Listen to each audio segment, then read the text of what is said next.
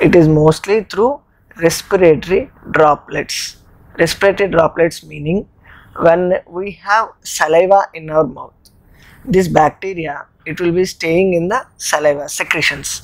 So whenever we speak, the saliva droplets will be thrown into the air. It is a common mechanism. So this bacteria which are present in this minute droplets, they will be entering into the opposite person's body when he inhales or swallows whatever respiratory droplets that will encounter into his vicinity. So once it enters into the body, this bacteria, if the person is weak, is prone to develop the disease. If his immunity is good, then most probably the infection, whatever it is caused, will be limited to a certain amount and patient may not show any symptoms.